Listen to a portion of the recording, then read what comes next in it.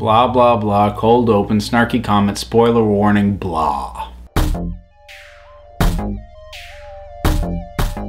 The Battle of the Five Armies, and no, I'm not gonna call it The Hobbit. You know, going to see this movie was one of the weirder experiences of my movie-going life, because I don't think I've ever gone to the theater to see a movie and be more certain that I was gonna hate it than I did with this film. I tried really, really hard to try and get on this thing's wavelength because I knew going in that it was not gonna be what I wanted it to be. I knew that for a fact, but I can't. I just can't. Even if I set aside my attachment to the source material, just comparing it to the Lord of the Rings films, which I don't think anyone is going to argue is an invalid thing to do, that still doesn't hold up. As a movie unto itself, it's okay, it's fine. And if you enjoyed the other Hobbit movies, Desolation of Smaug, actually, I've got to call that the benchmark. If you like that one, you're going to like this. But if you're like me and you felt the best Hobbit movie was the first one because it stuck the closest to what the heart of the book was, this is not going to turn you around.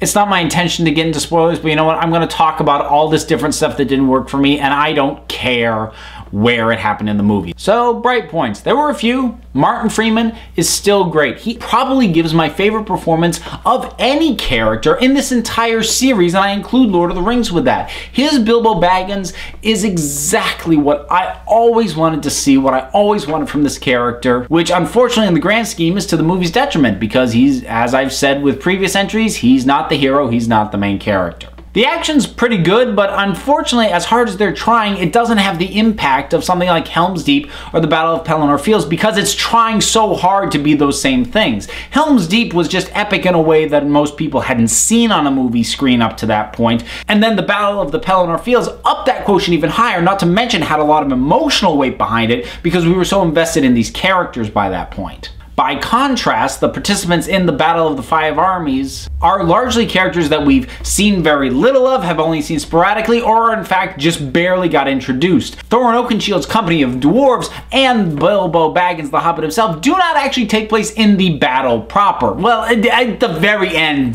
the dwarves kind of join in, while Bilbo doesn't really fight anybody at all. So all the participants in the actual titular battle, we've got almost no investment to give a damn. I mean, there's the spectacle of it, but the spectacle is not any better than we've gotten from any of the other films in this franchise. That said, I thought it was really cool to see an army of dwarves fight, because it's about the one thing that was new, because we've seen orcs fight, we've seen humans fight, we've seen elves fight, though not quite on this scale, but we've never seen dwarves aside from Gimli fight. So to see an organized army of dwarves and see the way that they fight, that actually was kind of thrilling, and that made me smile because it was something new. It was something I hadn't expected to see. And sort of going hand in hand with that, Billy Connolly playing Dane does very well. The character is very thinly fleshed out, but Billy Connolly brings his Billy Connolliness, which I will always be happy to see in any movie. So yeah, those were kind of the good points. The rest of it, I was either unaffected or irritated. In fact, in a lot of ways, I felt like I was being given the middle finger for my issues with the series up to this point. Why was the last 20 minutes or so of the Desolation of Smaug chopped off and stuck at the front end of this movie, even though it has almost nothing to do with the proceedings of this film, aside from just a bit of backstory? Because f*** you. Why are we forced to spend more time than ever with the CGI orcs who look terrible compared to the practical effects makeup used to create orcs in the original Lord of the Rings trilogy? Because f*** you. Why was a film shot on location in one of the great unspoiled parts of the world feature some of the worst green screen I've seen in the last decade? Why is the second-in-command orc killed by Legolas as opposed to Tauriel, who has a much more emotionally charged and committed reason to actually fight him? And why, above all else, is a battle that takes a single chapter in the book and is mentioned only after the fact because it does not involve the titular character of the story, make the entire spine of this film? Because you. At this point, I just feel used. I feel like they knew they were going to get my money, and they just had to put a nice big glossy presentation and go, here, give us your money. And I did. You know, when I gave my thoughts on the final trailer for this, I jokingly called this the saga of Thorin Oakenshield. In a lot of ways it is, but I actually came in trying to view this film possibly from that perspective. Like, okay, how does this work as a story about Thorin? He's obviously taking up a hell of a lot more screen time, and Peter Jackson seems to be much more interested in him than he is in Bilbo. So how does it hold up as that?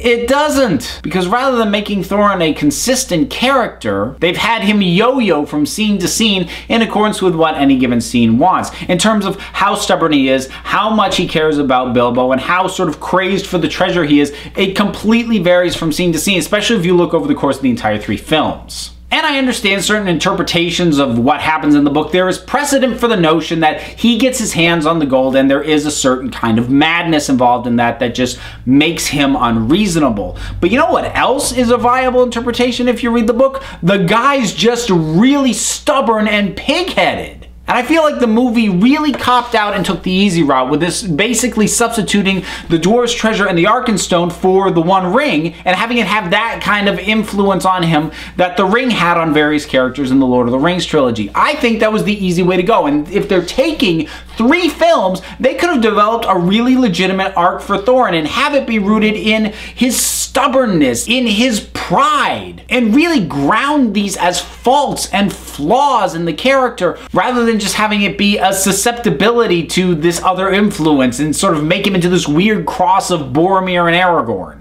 And while it's not explicit in the original book that Thorin sort of loses his mind and goes a little over the top when he gets a hold of the gold, there is sort of that going on with his character, and his behavior does alter somewhat. But they take it to an extreme in this case. Because in the book, Thorin does lead the dwarves out onto the field for the Battle of the 5 Armies. In this case, Thorin holds himself up in the mountain and lets his cousin, who just showed up, do all the fighting for him, and he's content to sit back and let his kin die. So they took the corrupting influence of gold and just took it too far, and then just had his redemption be basically he sort of comes to his senses and goes, ah, now I'm good. And it doesn't feel earned, it doesn't work, it feels cheesy. It just feels like they hit the point in the story where they needed him to be heroic again, so they made him heroic again. I mean, in the book, the point of the Battle of the 5 Armies is basically to give Thorin redemption. And he needs redemption because he's so stubborn, so pig-headed, so set in his ways, and so prideful. The only way he was going to see the error of what he had done and his way of looking at the world was on his deathbed. So basically, the Battle of the 5 Armies in the book exists just as a way to kill Thorin, so that he can have that moment on his deathbed and say to Bilbo, if more of us valued food and cheer above hoards of gold, it would be a merrier world. The only way he was going to come to that realization is when he was dying. That's why the Battle of the 5 Armies is only one chapter in the book, because the event itself doesn't matter. What it matters is that it mortally wounds this character so it can give him his final redemption. And in this case, because they have Thorin basically sort of come to his senses and rally and decide to take on the evil on his own, the redemption at the end doesn't really feel right. It feels more like a half-hearted apology to Bilbo for being a jerk. And I suppose the last thing to talk about, the ending just feels really, really rushed. And actually even more so than it initially struck me. Because I had a friend who hasn't read the books and isn't excessively familiar with the source material say, hey, did they even address what happened with the Arkenstone? In the book they do, it's buried with Thorin. But this thing that they made such a big deal of in the movie, once they've hit the end and it's time to send Bilbo back and just wrap the movie up, they don't even bother with it. Why are they not even gonna wrap up this thing that they made a bigger deal than it even deserved to have? Because you. So there you go. I don't really think it works. I don't think it really works as a film unto itself. I don't think it works particularly as a trilogy focusing on Thorin, and I really don't think it works as an adaptation of the book, The Hobbit. I know some people have enjoyed these and your mileage may vary, but I just have a hard time seeing how even people who mainly know these characters in this world through the Lord of the Rings movies aren't looking at this going, this is not nearly as good. But at least it's over.